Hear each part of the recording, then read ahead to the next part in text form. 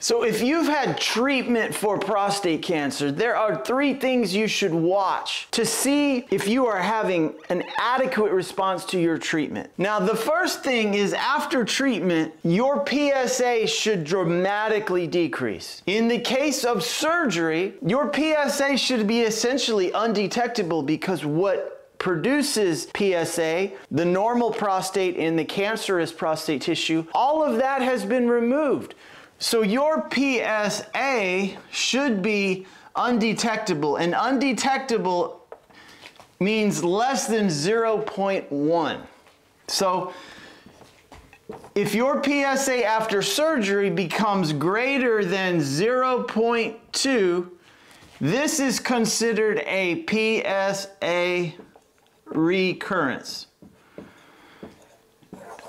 And you may hear your doctors talk about this, or you may see it online. And so PSA recurrence just means that your PSA is going up after treatment, and it can signify that that cancer may be active or it may need additional treatment or therapy. So the first thing is, if your PSA is going up after treatment, this may signify that you may need some additional treatment. Second thing is, if the PSA doesn't respond to treatment. So let's say you have radiation or hormone treatment or chemotherapy and your PSA doesn't decrease like it should, that can be worrisome for either hormone refractory prostate cancer or cancer that's not responding to the treatment that's happening. This is the second thing, that if the PSA doesn't respond. Now, with hormone treatment, you would expect your PSA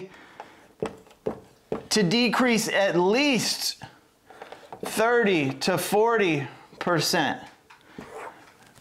with hormone treatment or androgen deprivation treatment. Now, in the case of radiation, radiation is different. Radiation patients, after their radiation treatment, their PSA is watched, and it may take up to 2 years for this PSA to get down to its lowest level. The lowest level of PSA over that period of time is called the PSA nadir. And so this is the lowest PSA you get after treatment, essentially. And again, it can take up to 2 years to get to that, even longer. But this is the PSA nadir. Now, this PSA recurrence happens after radiation when your PSA gets to be a value of whatever your PSA nadir is plus 2. So if your nadir is 0.4, PSA recurrence would be if your PSA got above 2.4. And again, that would just signify, hey, there's something going on. Treatment may not be doing what we expect it to do and what we want it to do. So your doctor will watch this.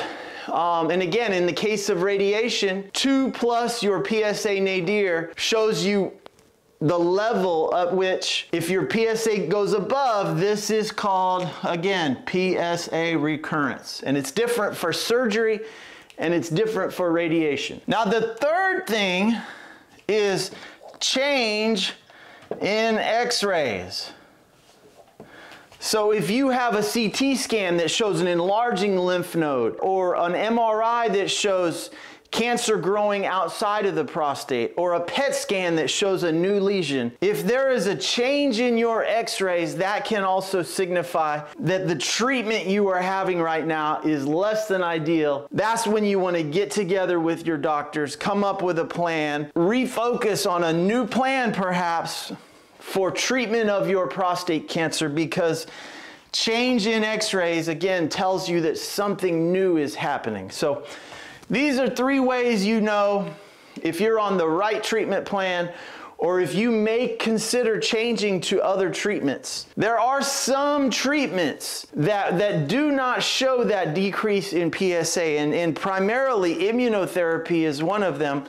that will not typically show a decrease in the PSA. So something to be aware of. But these are the 3 things. Hope this was helpful in helping clarify PSA after treatment, and PSA as a tool to see who needs treatment, and x-rays as a tool to see who needs perhaps a change in treatment or additional treatment. Prostate cancer is a journey.